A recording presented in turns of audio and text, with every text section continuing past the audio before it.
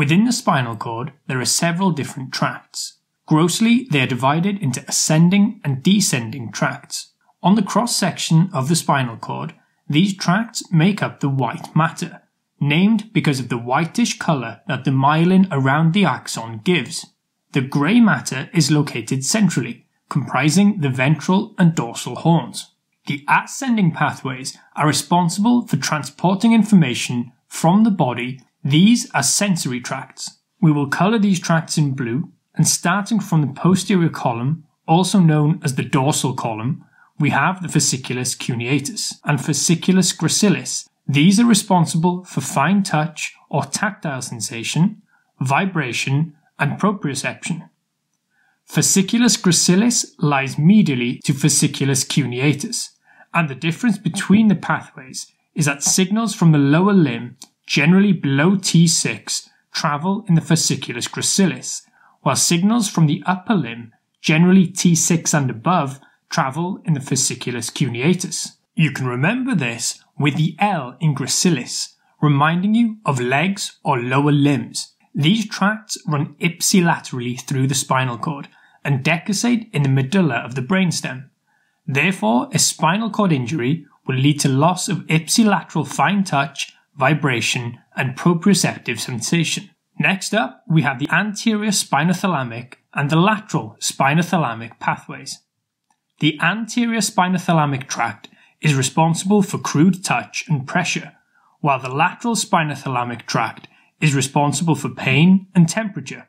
In contrast to the dorsal column tracts, the anterolateral pathways decussate within the spinal cord and then travel up to the brain. This means that a lesion of the spinal cord will generally cause a contralateral loss of crude touch, pressure, pain, and temperature sensation.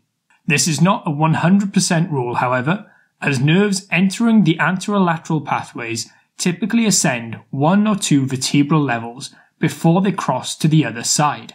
Both the dorsal column and anterolateral pathways are involved in transmitting conscious sensation. The next tracts, the anterior and posterior Spinocerebellar tracts and the Spino-Olivary tract, instead carry unconscious sensation. Specifically, they are involved in transmitting proprioceptive information of the lower limbs up to the cerebellum.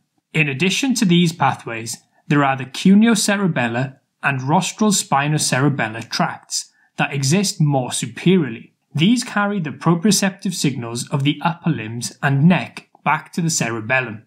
Now we'll take a look at the descending pathways, the pathways responsible for muscle movement. First, we have the pyramidal tracts, which are the anterior and lateral corticospinal tracts. These carry signals down from the brain involved with voluntary movement of the limbs.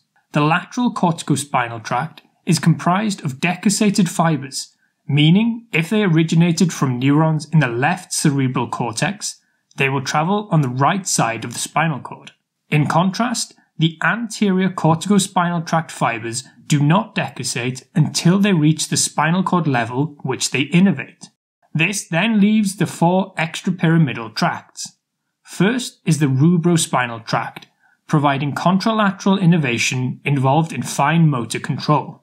Then we have the reticulospinal tracts, which include the medial reticulospinal tract, involved in facilitation of voluntary muscle contraction and increasing muscle tone, as well as the lateral reticulospinal tract, which inhibits voluntary movement, reduces muscle tone, and plays a role in automatic breathing. Next is the vestibulospinal tract, which helps control balance and posture, and the 4th tract is then the tectospinal tract, which is involved in the coordination of head movements with vision.